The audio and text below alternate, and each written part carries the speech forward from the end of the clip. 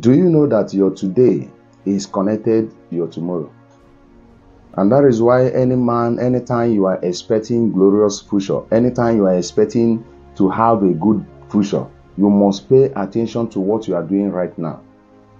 Some people want to use God as a substitute for their iniquity. Some want to use fasting and prayer as a substitute for their iniquity, for their sins. And I want you to understand that God is a multiplier of whatsoever seed we planted in this life. God is not changing the seed you planted, but God will make sure that any seed you plant will germinate and bear fruit to you.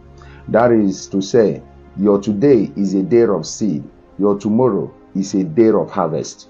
So when you are busy living your life of it doesn't matter, living a careless life, remember that God is concerned to make sure that whatsoever you plant will germinate and will bear much fruit. That is why the book of Galatians chapter 6 verse 7 makes us to understand. He said to us that we should not deceive ourselves. He said, do not be deceived, for God cannot be mocked. For whatsoever a man sow, that God will make him to harvest and to reap in hundredfolds.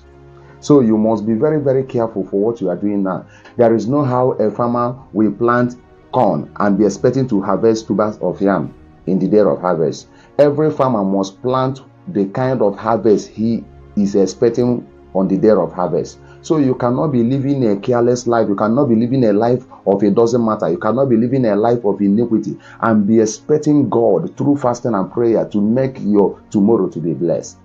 Pay attention to what you are doing right now. God is not exactly what many people call him. That is to say, live a life you like, do anything you want to do. At the end, you use his name through prayer and fasting, or probably through sowing of seed to change this seed you sowed yesterday. I am talking about the sowing of seed in the church or in the hand of any minister or in the hand of any ministry, in the hand of any man of God, in order to use it to change the lifestyle which was your seed of yesterday. Because you discovered that you are expecting good thing, you are expecting the good harvest, but you went ahead and sowed wrong seed.